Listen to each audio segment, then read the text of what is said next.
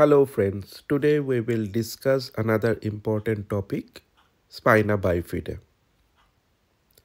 Overview. Preparation time is 3 minutes. Try to read the scenario again and again to understand it well.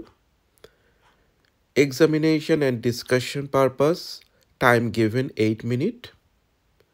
Warning bell will be given at 6 minutes. Total marks allotted 8.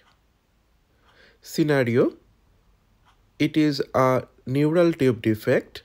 Weakness or total paralysis of legs could be present. Bowel incontinence or urinary incontinence could be associated. Loss of skin sensation in legs or bottom could lead to different accidental injury because child is unable to feel hot or cold. Hydrocephalus could be present. There could be normal IQ or mental retardation.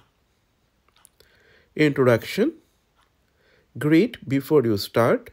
Introduce yourself and define your role and responsibility. Wash your hand with sanitizer. Take COVID precautions. Ask for consent for examination and exposure. Make rapport by asking short question. What is your name? Who is your favorite sports star? Explain what you are going to do before you start. Look for any dysmorphism. There could be any wasting of muscle or contracture. Look for any distress, any disease stigmata, and measure height, weight, and more importantly, head circumference. Look at the surrounding. Look for any wheelchair, any urine pot, etc. and drugs like baclofen, clonidine used as muscle relaxants. Then check gait. Extremely important it is for the examination. Read the normal walk cycle. Look for any spastic gait. Then start motor system examination. Start with inspection. Look for any wasting or contracture. Tone should be checked. If it is increased, look for any clonus. Power should be checked. Lower limb muscles may get wasted.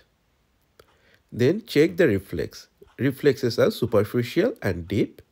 For superficial reflex, you need to check the plantar reflex.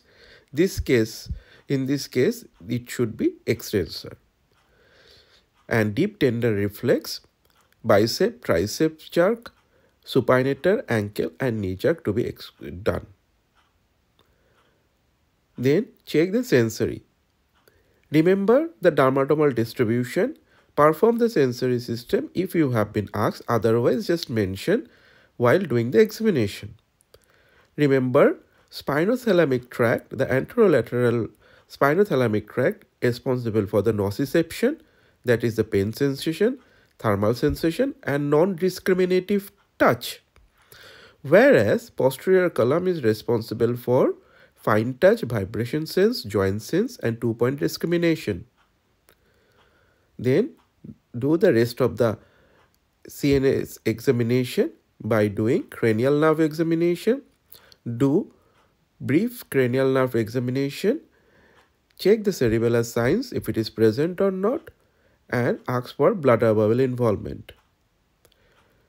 Examination of the higher function.